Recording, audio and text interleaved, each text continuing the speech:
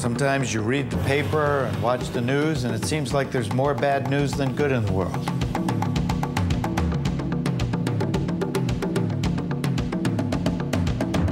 But you know what? It's just not true. I at least can hold on to something, that there's something, maybe it's small, but there's something that I'm doing to make a difference. It's just a feeling that you have. If you can help people, you have to. There's no alternative. Every child has potential that we just can't know. And so, to my mind, that's what we're doing. We are saving potential for the future.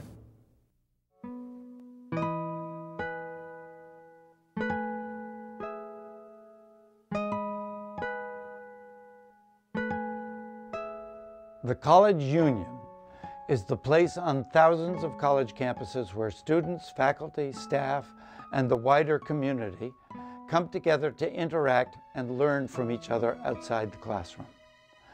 At California State University, Northridge, the union serves as the visionary force that honors each individual and values diversity, braiding together different lives and experiences through dialogue, discussions, and collaboration.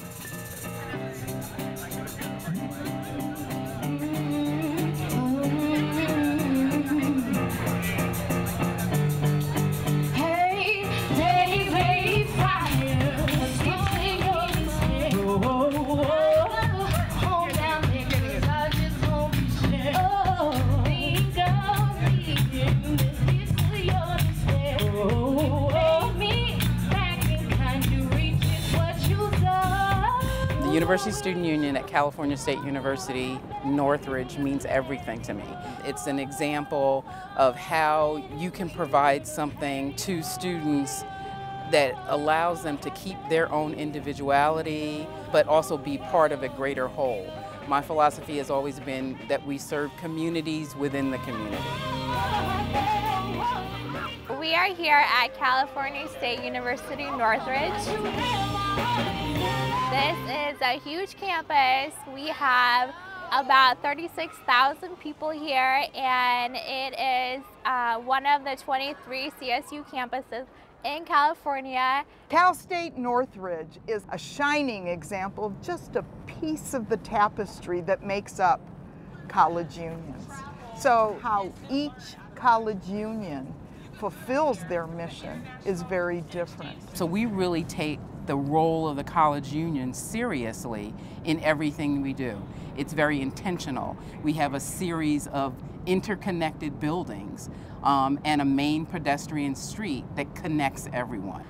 Just going down the avenue from the Student Recreation Center that was completed on January 26, 2012.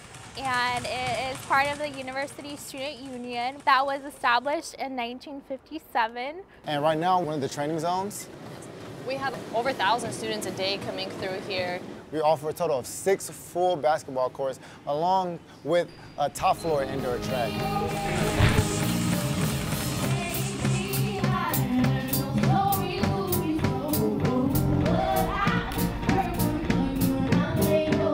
I applied to Cal State Northridge because it was the closest campus to my home.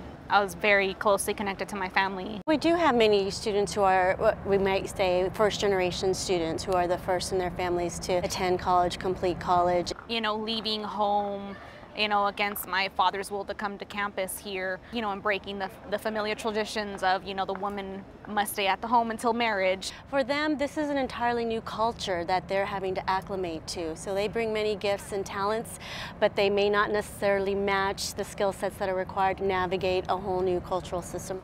I had to prove myself. And I needed to prove myself in the classroom. I had to take remedial classes in order to be able to stay here at CSUN. Ooh. And it was very stressful. It's funny because it all comes full circle. Sandy just recently finished her doctorate in higher education from the University of Southern California, and she's now Dr. Sandy Vasquez. And I still remember when she was like, you know, the younger girl joining the board. There are 3 core values that transcend every college union. It's unconditional human worth, it's caring community, and it is joy. It is joy. It brings people together where they celebrate, where they are safe, and where they have an opportunity. And I got the position. I was so overwhelmed with joy that I felt so committed. I said, forget everything else, it's USU comes first. Cal State Northridge is an extremely diverse institution. We really represent the cosmopolitan nature of our region. We draw students from a broad range of socioeconomic backgrounds. When we talk about a diverse university, we are it. We have a large population of disabled students. So all of that together means it's really important for us to develop programs, services, and activities that are reflective of all of those cultures. This campus really gave me an opportunity to grow as a person and establish relationships and just become a stronger person. You will see students of every color and every culture and every ethnicity all working together and all enjoying themselves. We are located at the USU, and this is one of our lounges that we come to study, play Yu-Gi-Oh games, get on our laptop, have a little fun sometimes. Here, they get together, you know, they chill with their friends, they come and they do work, kind of make it more inclusive. This actually does start to feel like home and start to feel like a community and a family. It is a space, but the meaning behind what you can gain out of going there, it's really about relationships. It's about finding your place and finding a place where you're welcomed, where you belong, where you fit, and where people really, truly, genuinely care about you. It's very important for us to have this kind of support system because my brother and I, we're from the foster care system. So my uncle, he's 88 years old, he raised us. He raised us both. I have spinal muscular atrophy type 3. It's a form of muscular dystrophy, and I was born with it. It's just there, it's part of me. It's not entirely who I am, it's just part of how I move through space. We didn't always have a strong family to come home to or someone to relate to, you know, someone our age, so we always had each other and we stuck together. And now that we're in college, there's so many mentors here at the USU, Miss Sharon, Miss Deborah, that we can run to and have that kind of, that mom feel or that kind of brother feel with others who are in our community. Me and my chair were a package deal, so it's really exciting to know that I feel accepted for and included for who I am as a person within the USU. With that relationship with the staff here and our peers in our classrooms, our colleagues, it feels like a family. There's 37,000 students on campus. We're only 2. So it's kind of hard to fit in, you know, and especially being from foster care, you know, if you tell people you're emancipated out of foster care, they're like, well, what is foster care? And those who do know, they have a stereotype, you know, oh, are you, you know, gang related or anything? So we're here to, you know, contradict those stereotypes, but to also make our lives and the lives around us better. The magic of life occurs in the student union. You know, there are planned things and we have a vision for how the year is going to go, but then something happens. It's called human beings interacting. And they produce outcomes that we perhaps didn't anticipate. We hope that over time we've dealt with a broad enough range of different kinds of ways in which students experience each other. We just opened 2 new centers this year. One is the Pride Center for our lesbian, gay, bisexual, transgender students. And then we've also opened a Veterans Resource Center. I'm a peer mentor for the Veteran Resource Center. And in a nutshell, that's one vet to another vet.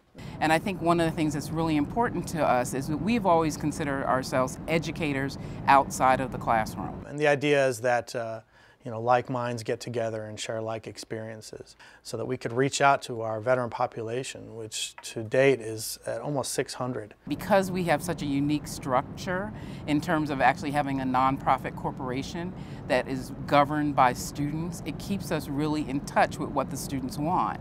I'm chair of the board of directors for the University Student Union. It's a place for students to call home, a hub for them to come to with their friends, and just gives them more of an enhanced college experience. So what makes this specific Veteran Resource Center unique is that it's funded by and run by students, the student union.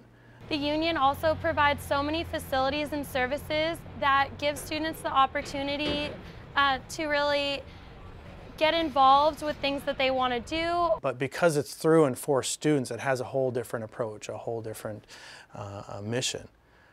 And that mission ultimately is community. And it's not just the veteran community, but it's building those bridges to the community at large, both on and off campus. We are all servant leaders.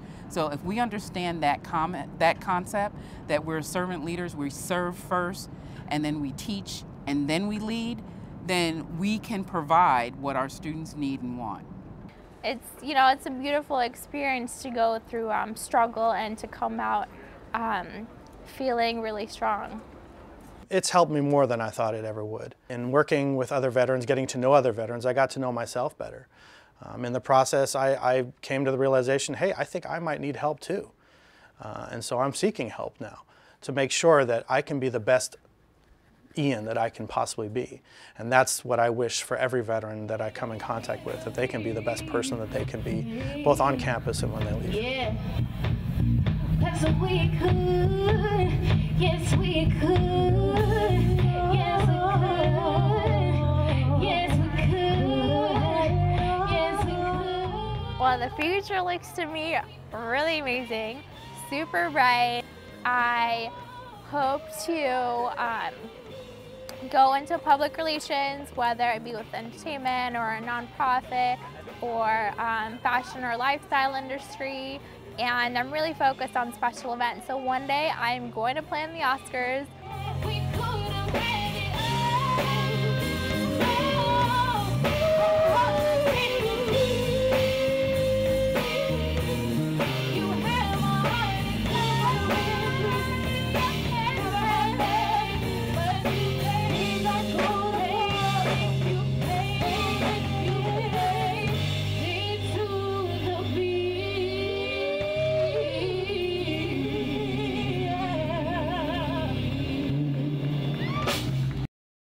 Happy 100th anniversary, ACUI.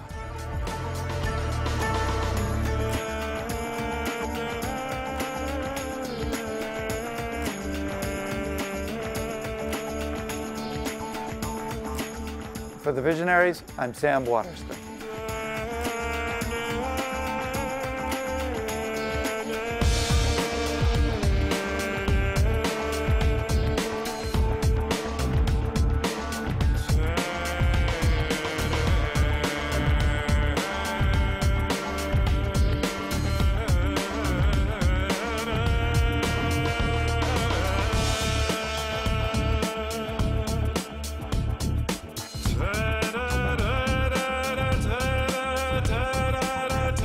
Visionaries is brought to you in partnership with Harvard Kennedy School's Ash Center for Democratic Governance and Innovation, and through the generosity of Frank and Barbara Manley, Tom Hormel, the Parker Family Foundation, Nebraska Tourism Commission, Rogers, Our Passion is Building, Advantage Fitness Products, PNC Bank, Grand Island Chamber of Commerce, and from the generous support of the following: